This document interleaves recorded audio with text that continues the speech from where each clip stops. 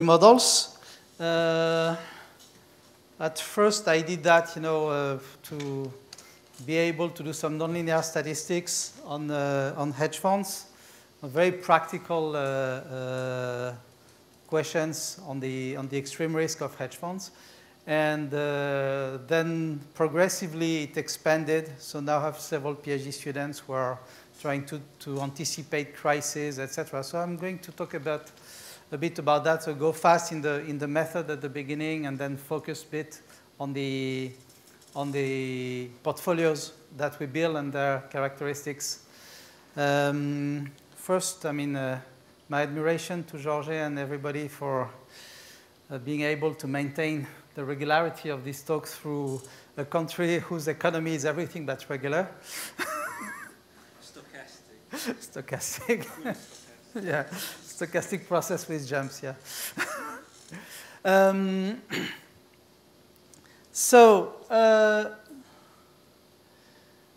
This polymodal method is some alternative to the classical multi-factor approach for analyzing the risk. So here we'll talk, the framework will be hedge funds. You'll see that at the end I apply it to other types of funds, but in general it's any type of investment of which you want to understand the risk. And the philosophy is that before measuring the risk, one should know where it comes from. And if you don't know the source, that is, with respect to your environment, an investment is not an investment per se. An investment is a piece of, is a portfolio that sits on assets that are in the real world. That real world is made of thousands of variables, and it has its life, its dynamics, and that's what we want to understand. So it's not a portfolio or a small group of assets, one respect to the other. Is all of those things sitting on thousands of legs that are sitting on the market, and the market is a very complex system as a whole. So that's what we want to understand. So when we do factor analysis, whether it is linear or nonlinear, the usual approach, and everybody is asking that, so what is it's a problem of conditional expectation. So on the one hand, we have some factors, n factors, and we are trying to know upon some moves of those risk factors, whether they can, yeah. Conditional expectation with respect to what probability? Here, the whole talk knows only about the P probability. Forget about Q, that's something that does not exist in here. It's all about the Q is a word, that letter dropped, in the alphabet, go directly from P to R.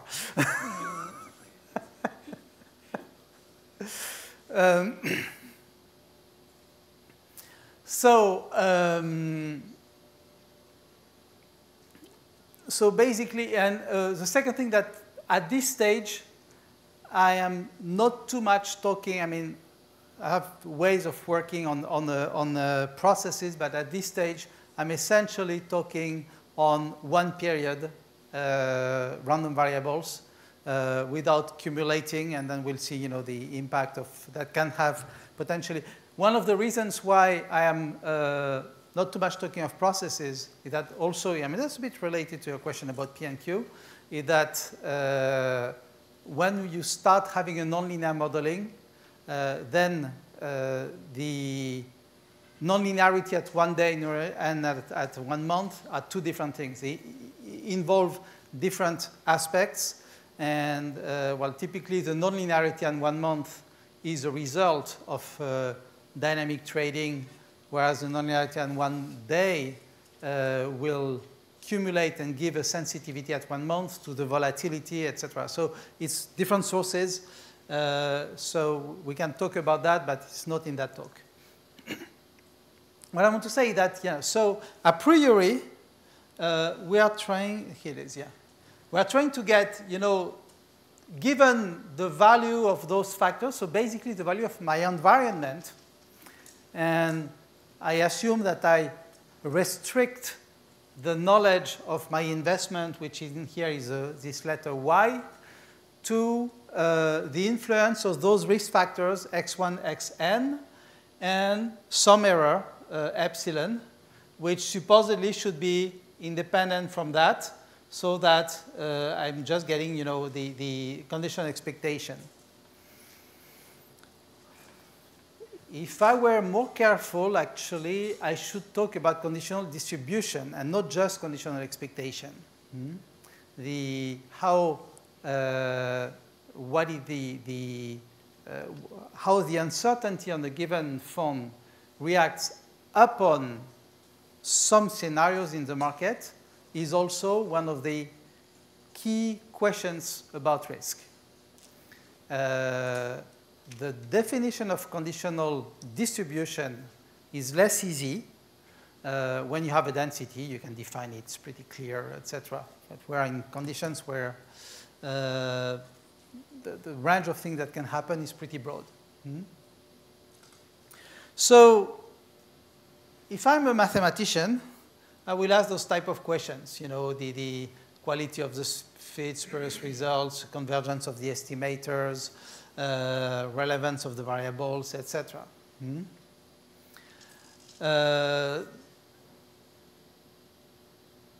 If one elects to try to calibrate a nonlinear function, the number, whether you do parametric or non-parametric, the number of possibilities become extremely large, and it's very difficult to get a good function, especially if you have a large number of variables. And in here, you find out that the difficulty we face is a mental difficulty. If I'm asking you whether you're going to, what the weather, this morning went out of the hotel, question was what the weather this afternoon. Uncertainty, etc. Now, depending on, the question is whether we take an umbrella because we plan to walk outside or something like this, or we are planning a trip by boat, or we are planning a trip in the mountain, or we are planning to take a car and we need to know whether we can drive because the tires are bald or something like that. It's a complete different question. So the impact of the answer to that question in terms of risk return, we are planning an event, and we are planning the photo of the group photo, etc. The impact of that question and how we shall answer that question, even if the question is the same question, will it rain or will it not rain? Simple thing like this. The way we are going to answer, the sensitivity to the probability, whether we should take care, if there is a 5% probability that rains, and if it costs me nothing to take an umbrella, I take an umbrella. If it's about the group photo, well, we may want to see whether everybody will be here tomorrow to make the group photo tomorrow. If there is... I'm so sorry. That reminds me. We are going to try another group photo tomorrow, by the way, at 11:15. You see? Thank you. Sorry? You can tell us whether the weather will be good or not. Yeah, well, but no, just what I wanted to say is that trying to answer a priori what is the function f, what is the volatility of epsilon, before knowing what we are going to do with it, is already putting the horse ahead of the cart. Because we don't know how we are going to use it, and so the way, the sensitivity, the focus that we should have, and the answer, so the type of precision will depend on what are we going to use that for. So if I'm in practice, the questions become very different. What is the source of risk? If I have, one of the xi influences the variable y, I want to see, you know, what is the risk that this variable xi will suddenly have experienced a very big move. I want to know what is the potential impact in that particular scenario. What is, if that scenario occurs, how the other variables will react as well, etc. How far can it go? How frequently? Excuse me, Raphael. Yeah. But in the beginning, you just asked about which is the probability for the rain, for example. And it doesn't matter with respect to the, we can say, utility function of the person you are speaking with. It's beyond the problem of utility. That's why I want to say. It's the practical problem is beyond the problem of utility, because you may be very sensitive. You may have a threshold sensitivity that depends on each variable, and what you are going to do. Yeah, you could say it changes your utility, but in that case, how to say?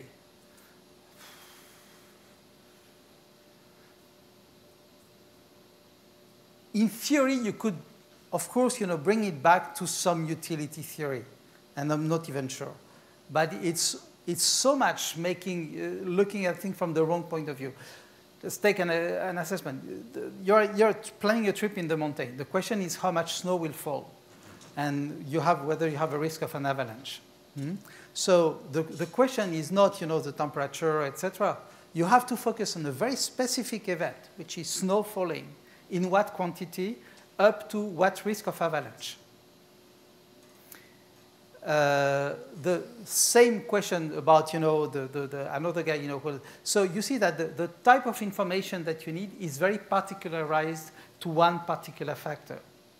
And of course, you could say, okay, I have my complex environment depending on thousands of variables, and I could weight the distribution of those things, but it's not just a utility on, yeah, eventually it's a utility on your particular impact on your portfolio.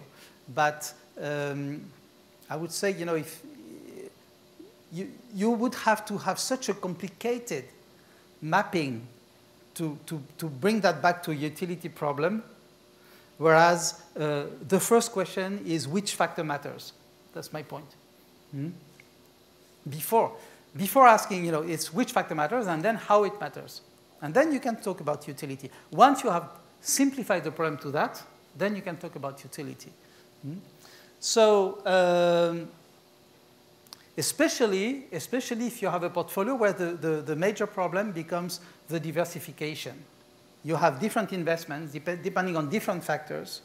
And the question is whether, that's the last question, so the question is there a case, and what the probability of that case, where all of my investment will be destroyed, and, you know, how can I deal with those cases?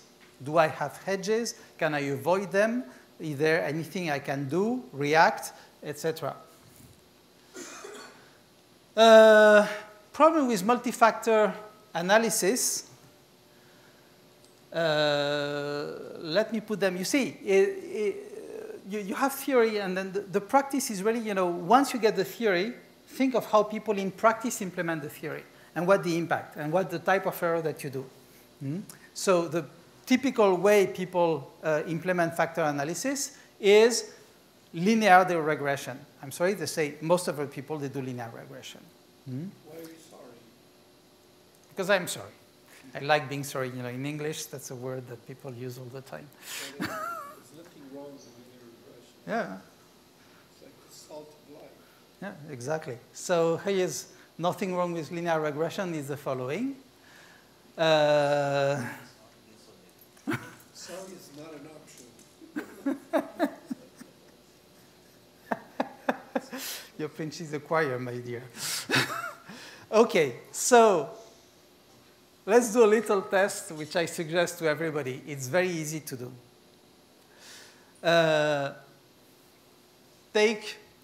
Well, with hedge fund, it's fantastic. Take a hedge fund. You have the time series, monthly data.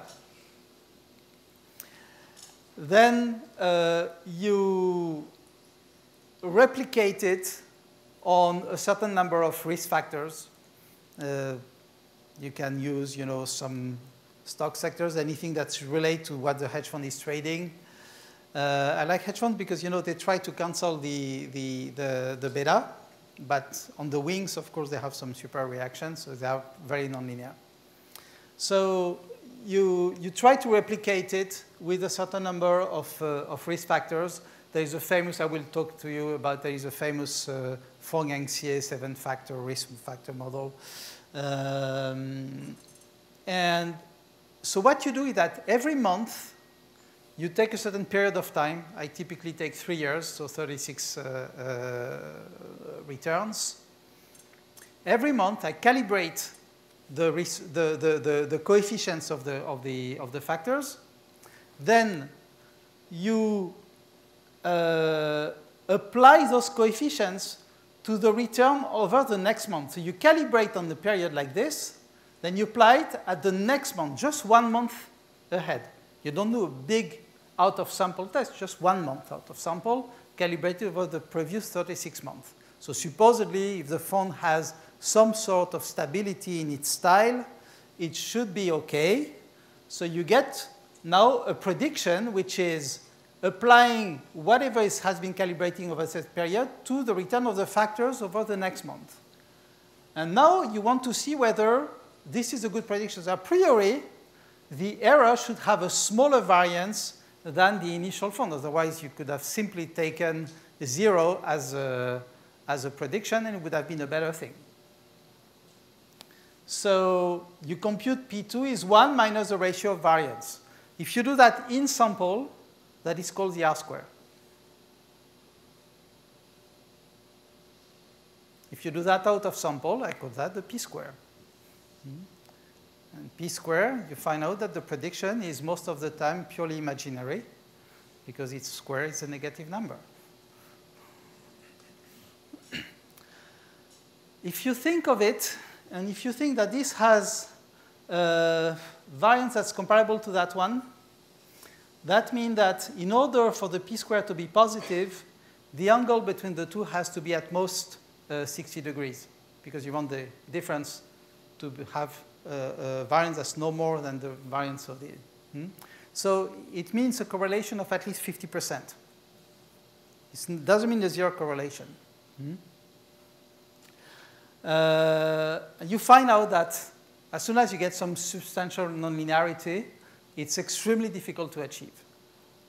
And believe me, yeah, I mean, except when you have funds that are, structurally long on their investment, I haven't seen, I mean, that's something, I mean, that kills any type of linear factor analysis for a portfolio which contains any long short. So any risk system that is based on this type of method, just forget about applying it on the long short portfolio systematically. The second thing is that particularly blows up when you have a change of regime by definition. And change of regime occurs when you have, so in some sense, if you want to understand what's a change of regime is, when the betas change. It's typically an option that goes from out of the money to in the money, which will make, a change in the reaction, a change in the risk factors. And you will see a lot of statistical models that take the time of the change of regime as a random variable.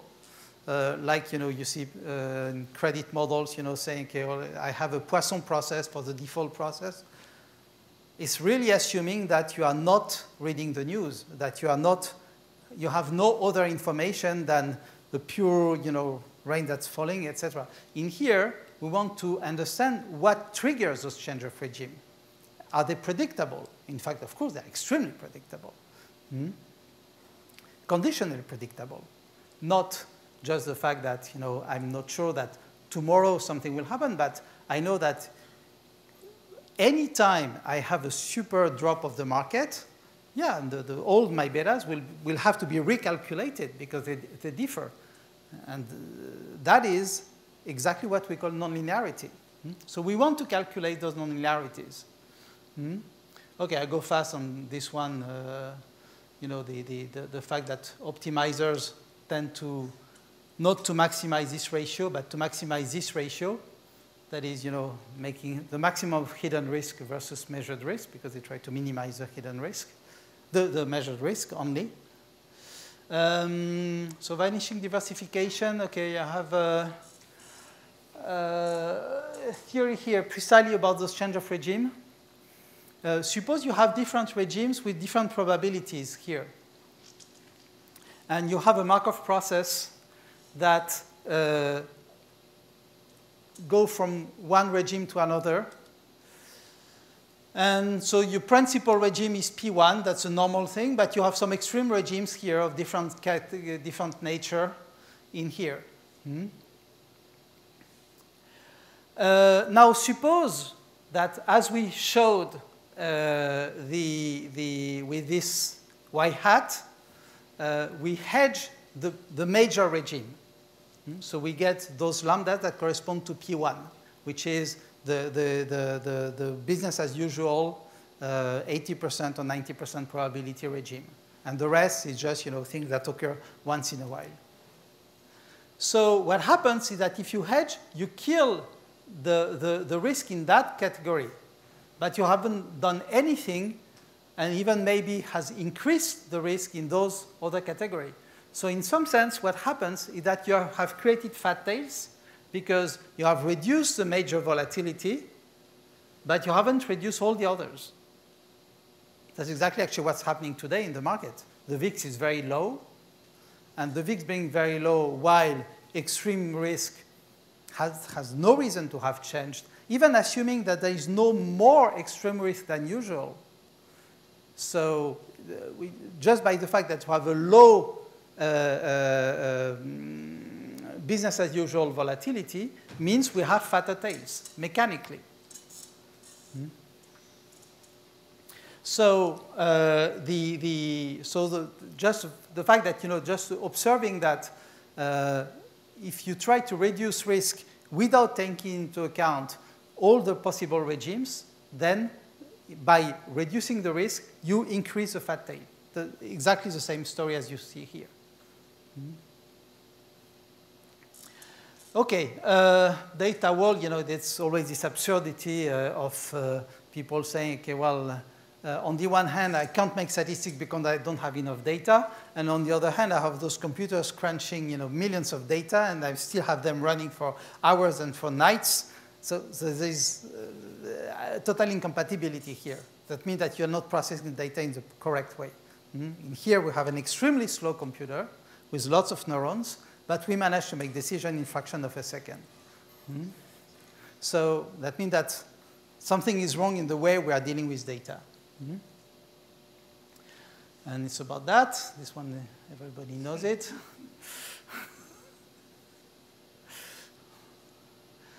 Okay, so what the principle of polymodels? A principle of polymodels is do factor analysis, but instead of first making a multi-factor analysis and then introducing other regimes, nonlinearities, etc., that, you know, will come as the second layer on the ground is already wrong. So you want to introduce first a nonlinearity, which is something absolutely essential in risk analysis, then introduce a multi-factor problem. Why do we do so? What happens in crisis?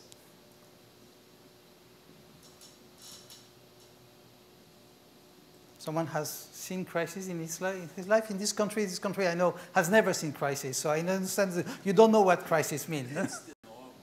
Exactly. So what happens when you have crisis?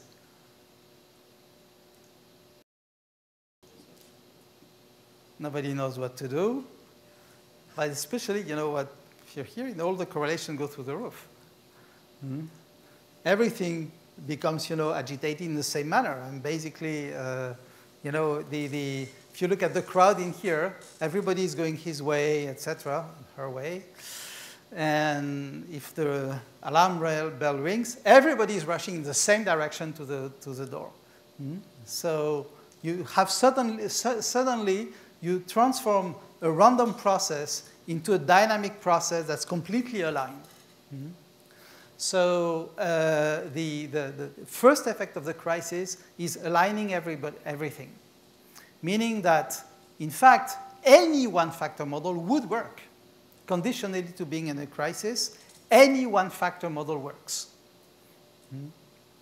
So the idea of polymodels is, instead of having one model that describes and then trying to answer a number of questions out of that one particular model, no, do it the other way around. You have a book. Every single page in the book is a different model. And I want to understand my phone with respect to the S&P on the one hand, with respect to the Euro stocks on the other hand, with respect to the such or such sector, with respect to the interest rate, with respect to the credit spread, with respect to the oil market, with respect to the FX, etc. Every single one, you pass the page, it's no longer here, and you only focus on one factor. So it's a sequence of one-factor models. I go from using 5 to 10 factors to using, risk data had about 200 factors. I'm now using up to 800 factors because I'm not limited. Of course, when I look at one particular investment, I look at all those factors, I catch a lot of garbage. So I have to have an assessment of how valid are those models. So, of course, I first try to get this conditional expectation, but also I need to know whether that is big. In other words, I want to have my tool in here will be the p-value. The p-value is the probability that whatever I calibrate, I would have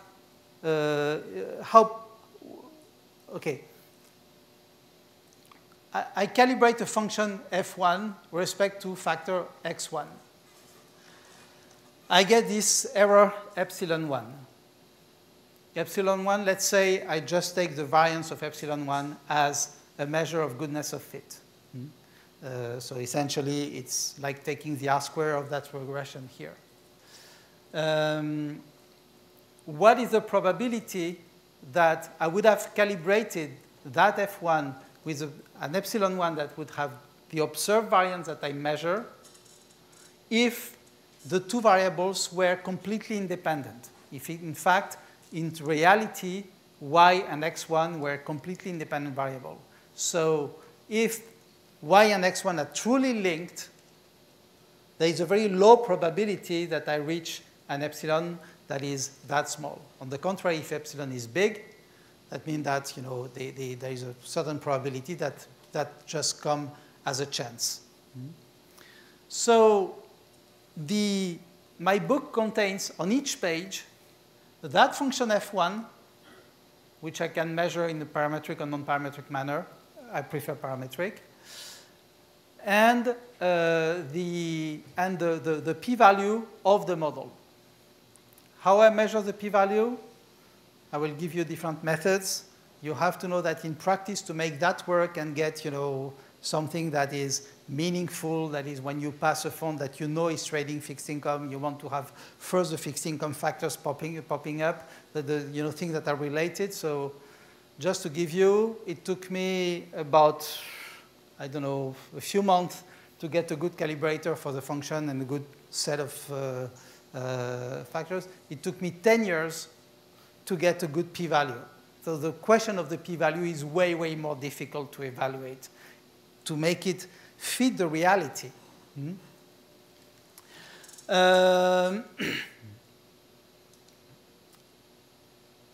So that book contained that. Now ask me a question.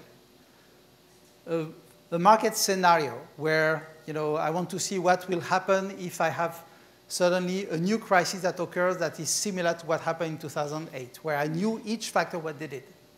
So now I have that following problem of because each page will give me a prediction, but those predictions will contradict each other. So how do you come up to one thing? It's a GPS problem. You have a partial information with a lot of uncertainty coming from every single factor. The GPS problem, same thing. You get several satellites. You know at what distance you are from each satellite. And then you want to get a 3D location from several distances where you have just a one-dimensional distance. And on top of that, you have more than 4 of them. Technically, mathematically, you just would need 4 of them. That would be sufficient. Even 3 of them, actually, would be sufficient. In practice, you can have up to 10 satellites are available. And you just reduce your uncertainty by the fact that you have many satellites, especially satellites that come from different angles, because satellites that come from very narrow angle will leave you with a certain uncertainty. So we have that second problem, given a scenario, to choose, which factors we are going to select to answer that question. So now let me go fast on that. So why is it efficient? Suppose you get that beautiful phone. In here, it's a simulated phone. I can tell you what it did. It's buying the AAA bond, 10 years duration, and selling a government bond, also 10 years duration. So essentially playing on the credit spread, on AAA credit spread. And that is during the period between the 2 crises, that is between the tech bubble burst and the 2007, because that was on the crisis. And of course, what happens after 2007 is a big blow up. What I claim is that the risk that you see on that red portion was perfectly predictable in amplitude from the black portion, even though if you look at it, something like a 10 standard deviation stuff. How can you do that? Here's the answer. This is a history of the AAA credit spread mapped to the fund. So I make a best fit out of one single factor. Of course, I know what the fund does. So in here, it was easy for me to find that particular risk factor that was doing it. But if you look at it, of course, that drop here was bigger than the others, but it's practically the same order of magnitude. This one was actually almost equal to that one. What if you look at the spread between AAA and Treasury? Yeah. What happens if you look at the historic spreads? That's here. Well, those are the spreads. Oh, it's the spread, sorry. This is the extrapolate history of the fund. Actually, the surprise was not the drop, the red drop. This one was in line with what happened. The surprise was on the contrary. It was a black rise. Never in the history of the spread did we see such a rise, which is about twice as big as what anything that occurred in the past. So this one was a surprise. Sorry, I'm just tempted to say back. I'm sorry. Why, when it went all the way to the first little black didn't go down? I mean, didn't your model predict that? No, I cannot predict it will go down. I'm just saying, as a risk manager, if I see the range of possibilities, what I'm saying is that, yeah, the 20 standard deviation, in that case, it was not a surprise. It did occur in the past. You said that in the past, there were 3 instances before June 2003 in which the spreads dropped 10%. And those were around the internet bubble. Yeah. So if you did risk management and you looked at the scenarios of the internet bubble, you knew that at any given point in time, there would be a 10% drop. Because that's what the fact is. Exactly. Exactly. It's just look back. It's just the fact that you just, I'm not answering the question, what is going to happen? I'm answering the question, what is my value at risk, essentially? What may potentially occur with which probability? So you say you could evaluate risks with separate factors. Yeah. You look at each factor, how much it dropped, and how much it explains your portfolio-ish. So now, of course, what happens is that I'm going fast here, but the idea is that in that particular fund, you will scan several hundreds of factors, and then you will measure that p-value. In fact, I have a score which is minus log the p-value, because the lower the p-value, the better you are. So the minus log will, on the contrary, will give you a score, which the higher the score, the better the factor. And you will find out that this particular factor has an excellent fit with the fund return and will have actually a very high score. So when you scan, you will see other factors that have good scores, but this one is a topping score. And so, of course, you will extrapolate and see what happened with that particular guy. So basically what you're saying is, like in plain English, the language of Shakespeare. So you take all the factors, you do a regression to find the sensitivity of your fund, then you chart your factors historically, find the worst case scenario, and then you take the top, the most sensitive factors, and then you Thank you, Marco. This is exactly that slide. So exactly, take a long history, several hundreds of factors, scan all the factors, and this is exactly, putting the net in the sea and trying to catch all the fish. Yeah. And of course, you may miss something, but the more factors you have, okay.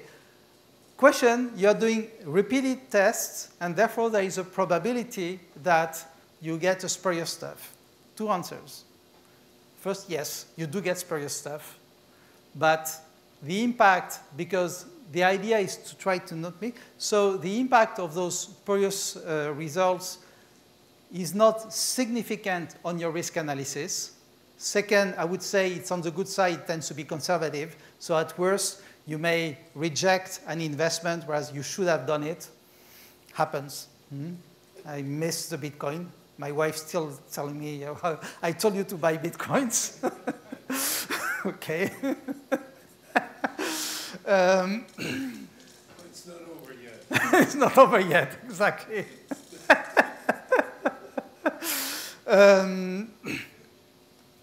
And then you see, I mean, the idea is that for every single factor, I get, a range of a distribution. Then, but that distribution is based on extrapolating. It's like, for every factor, I compute the conditional expectation, and then I backfill. So even if the fund didn't exist, I backfill the history of the fund, just a second, history of the fund over a very long period, typically, actually, it's interesting in finance that the data stream appeared in '87, in January '87, a few months before the '87 crisis. So we have a lot of factors that go back to '87. The second thing is all the perestroika depending factors started in the history started in '95. So we have a lot of things, and you extrapolate, and then you look at the empirical value at risk of that extrapolated history. Yes? I'm sorry to interrupt you. I think I have a problem with the maximum single factor stress bar, and let me tell you why. Because suppose your business is to sell insurance through credit platforms like a company called AIG or whatever.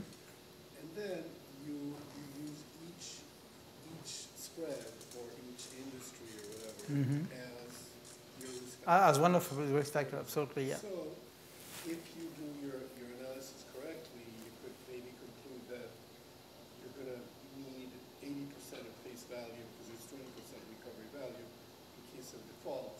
And you're saying that the stress bar is a maximum, is just like corresponding to one default. But what if you have a hedge fund that sold insurance on, say, 50 CDS?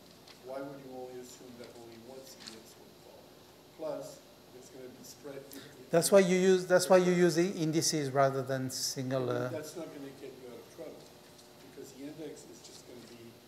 They're all of them. If you look at an index which is 100 and 120. No. The fact that you look eventually at the portfolio. So you look. I mean, precisely the whole stuff is that particularly well captures the correlation in case of extreme scenario. Because you see, you define a scenario, and then you look at the behavior of every component of your portfolio upon that scenario. But essentially what you want to capture. Yeah. right? The index drops 10% because all the spreads Yeah. are 10%. That's fine, but that is just going to tell you that you're going to get, you know, the worst stress. But if you're selling insurance okay, so you're saying still it's 10% of your value. Yeah, exactly. So essentially, in here, I mean, that goes to an interesting point. I mean, that goes to an interesting point. In fact, in that type of approach, the most important is to get a precise calibration of the asymptotics. That is what we call the extreme betas. You have this function f, which I calibrate using a nonlinear but still parametric. I use polynomials, etc. Parametric calibration, and then because you are going to extrapolate the impact of past crises that are not in your calibration period, it's very important to get good asymptotics. So a good calibration of the slope. Here's a problem. Yeah. You're short Bitcoin, you're short NVIDIA, you're short Snap, right? Okay. So Bitcoin, you say it's going to drop 50%. NVIDIA is going to drop 20. Snap is going to drop 50. You say that your VAR is 50. What's your VAR? I will have different factors, and in that case, I believe that it's pretty likely that NVIDIA and Snap will be both sensitive to the same risk factor, which will be some type of there, whereas the Bitcoin will be different, sensitive to another risk factor. And the risk factor that will catch the Bitcoin and will define the risk of that particular portion of your portfolio will not impact the two others. It's quite decorrelated. It is a graphic card that is used to mine Bitcoin. It's a trick question. That's a tricky one. So I have to check the no. It's a tricky one. Okay. Anyway. Okay. Basically, yeah. But the efficacy of this method. Let me interrupt you and half a second. Why not take the worst two factors as your? That could be. I mean, one of my students is exactly working on that question. No, it's not. I mean, absolutely. I mean, once you get, once you get the three, you can, instead of scanning one-factor models, I'd rather scan several hundreds of one-factor models than several thousands of pair of two-factor model out of only 100 one-factor models. I don't have enough with one. Add the worst case. But the worst drop from no. This is relevant. I'm not saying, I'm not discarding. I say this is relevant. It's work for research. When I say it includes hidden risk, in the sense that it captures non-obvious stuff, which are, and I will show examples, where you see from one calibration period, you see progressively rising some sensitivity, and you see actually the buildup of the p-value. It's interesting. It's like, you try to get, you have a fuzzy character. At the beginning, you don't see anything, and then you add pixels, and at some point, you see something. And it captures, extreme correlation. This tail concentration effect, the essential consequence is that the more you're in the crisis mode, the more precise is your prediction. In the exact opposite as what you have with the multi-factor model. Okay, well, I go fast in the relation. Well, actually, you can check that in the linear case, the relation between the coefficient of a multi-factor model and the coefficient of a collection of single-factor models is given by inverting the covariance matrix of the factors. So you get the exact same story of collinear factors, etc. So this is much more robust than that. Here you get the formula. Okay, there is a little theorem for those who like theorems, saying if you have some ellipticity conditions theorem that we prove with Czerny, then from what I call the risk curves, that is from those conditional expectations, you can retrieve a function of x1 and xn, which is in fact written as a sum of nonlinear function of individual factors, which is the solution to that equation, to that list of equations. So that means a consistent multi-factor function that is consistent with given single factor functions in terms of conditional expectation, and which minimizes the variance. So this is a solution to that list of equations that has the smallest variance. Such a solution exists for any phi, provided we have an ellipticity condition, which is written here. That is a constant C, so that the variance of any combination like this cannot be lower than a constant times the sum of the individual variances. Interesting to notice, I have plenty of evidence why this condition in practice is not satisfied, that you can build. Yeah. Okay, so now I go fast, I skip that. I show you the prediction that I have for multi-factor modeling of plenty of hedge funds during the crisis. So you see that these are my YT plus 1, and these are my actual performance of the hedge funds. The pink are the funds of hedge funds, and the yellow are hedge fund indices, so also average of hedge fund returns. And you see that the fit is kind of okay on the upside, completely misses the risk on the left side. That is, the prediction has a volatility which is a value that is much lower than the actual losses. If you use that polymodal analysis, I pass on, every time you choose the best p-value factor, etc., then you get a prediction that is completely aligned with 90% correlation. And that's a one-factor analysis, just the best choice of factor. Okay, but that's also prediction on yearly. So as a pension fund, you want to know where the market is going, how will you allocate and that's the prediction of the stock market, of the S&P, using pure economic indicators. Now, we want to build portfolios. So we are missing another thing, which is some expectation. And here I have a very good tool because I have a long-term distribution of my factor across a whole economic cycle. I have this function f that makes transformation between factor returns and fund returns. And so I get a conditional distribution of my fund. From each factor, I get a conditional a distribution which I can map. And that distribution will take into account the fact that the nonlinearities, the fact that you are selling a put without saying, etc. So, okay, let me pass on that.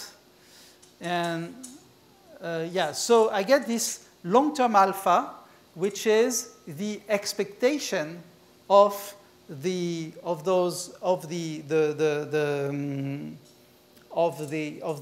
expectation of that distribution, which is mapping my very long-term distribution, regardless of whether currently we are in a bull or a bear market. And this is without any view, because like in the Black-Litterman method, where people can input some views, that's without views. I am saying, okay, well, if I have no guess on any single factor, I will map my very long-term average. And here is how the fund should behave, knowing that it has a certain nonlinear reaction to that factor. For each factor, I get a different prediction. I here have quite a difficult problem of merging those functions, because those predictions are linked to one another, because the factors are everything but independent. But let's make a very rough approximation that we just merge those distributions with weights that correspond more or less to the score that I was talking about.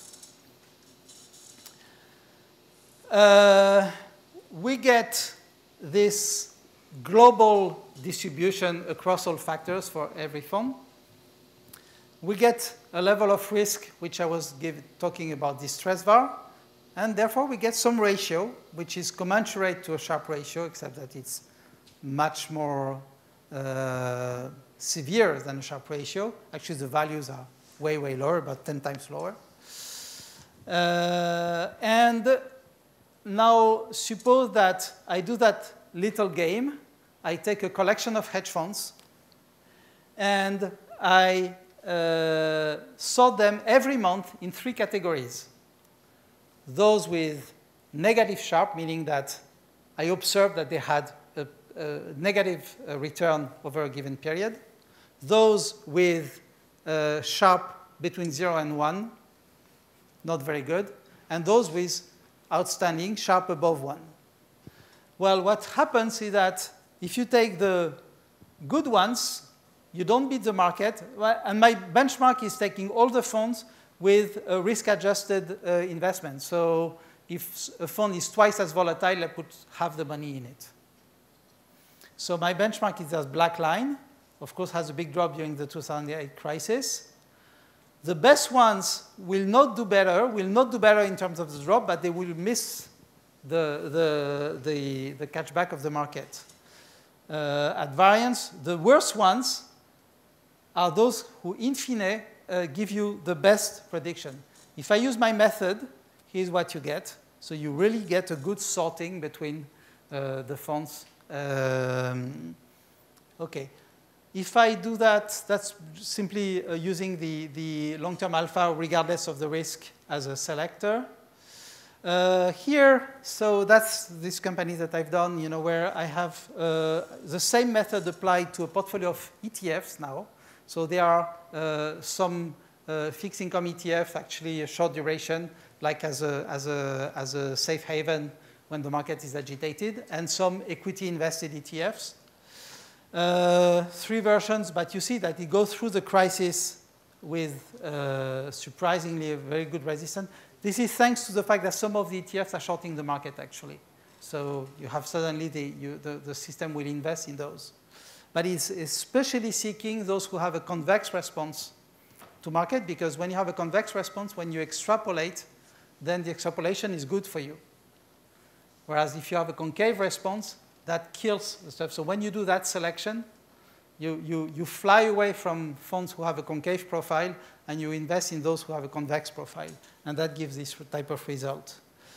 If I try to identify within that what comes from this, the weighting between equity investment and fixed income investment, then that gives you, so here my benchmark is the purple line, which is an average of ETFs that are long the market. And so I have an average of ETFs that are long the market that more or less follow the SPY. And if I apply month after month without selecting in which particular ETF I want to invest, but I just apply a level of investment that is dictated by how much this selection will like the equity market, I get the red line. So I'm kind of slightly beating the market, not much. Raphael, you should converge. Yeah, I'm converging. This is my last slides. The green line, shows you how the choice of ETFs through that convexity beats progressively that red benchmark. Here is using the same method for crisis prediction. So I have a collection of several hundreds of ETFs, and I look at how many factors are every time significantly selected through the p-value as, so I'm just looking at the number of factors as an indicator of how the market is correlated. And that is important because it catches all the nonlinearities. So the blue line is a number of selections on the left-hand side. The gray line is the average level of score that you get across those factors. So this is for a range of funds, equity US. This is for fixed income, and you see, how it tend to react prior to the crisis. Here as well, you see. Now, just to show you, if I do something very simple, I take this blue line as an indicator, and I look at how it has risen from its 1-year minimum before. So I'm looking at the current value versus 1-year minimum. If it's more than 20% above the past 1-year minimum, I start, the investment declines very strongly. And so you get the SPY, so that is basically mimicking the S&P in blue. And I just use that as an indicator. And you see that at every crisis, in fact, you minimize, and you see that the ratio, is flat.